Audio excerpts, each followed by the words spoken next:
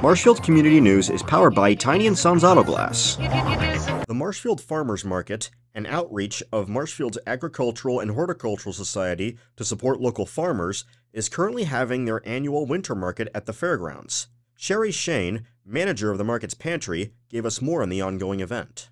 So the winter market is the third Saturday of every month from 10 to 1, and we're indoors under the grandstands. It's warm enough that you can do your shopping. We have Papa Smith toys for handmade toys that are fabulous, and Oak Knoll Farms, and they have bagels and cheese and eggs and meat and pork, and we have the honey from Marshfield.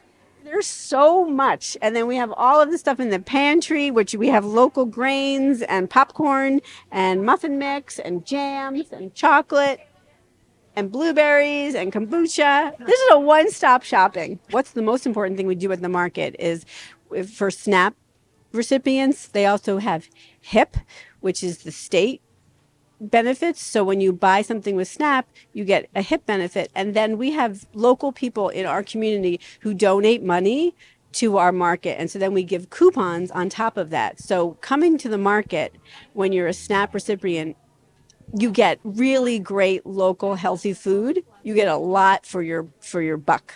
And so all this fresh local food, and then seeing everybody, and then just knowing that everything you get here is going to nourish your body. And this is where you get to know your farmer. You can look your farmer in the eye. You know where it's coming from. It's coming from down the street.